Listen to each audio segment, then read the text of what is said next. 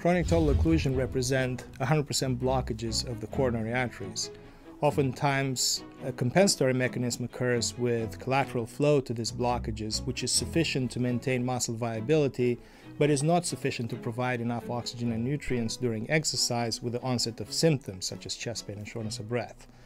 We encounter this problem in about 15% of the patients that come to the cath lab.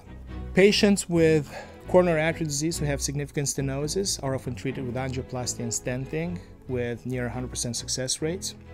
With CTOs, the success rate is significantly less, traditionally in the 65% range in selected cases because of the complexity of the disease.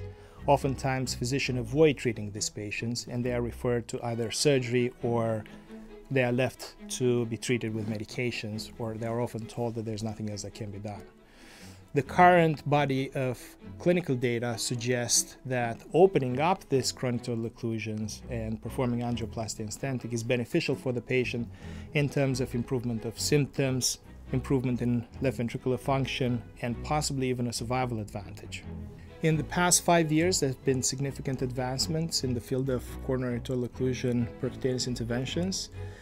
The main advance has been the development of this hybrid algorithm that encompasses 3 different approaches: an antegrade wire approach, an antegrade dissection reentry approach, and a retrograde approach. The algorithm is telling us how to tackle these lesions based on the lesion characteristics and which approach to go to first and how to cycle between these different approaches. In experienced hands, the success rates are in the 85 to 90% range. I think CTO is undertreated. I think a lot of these patients are told by the physicians that there is nothing else that can be done. This is partially due to the fact that physicians are not aware about the interventional possibilities and the fact that the therapy is done locally.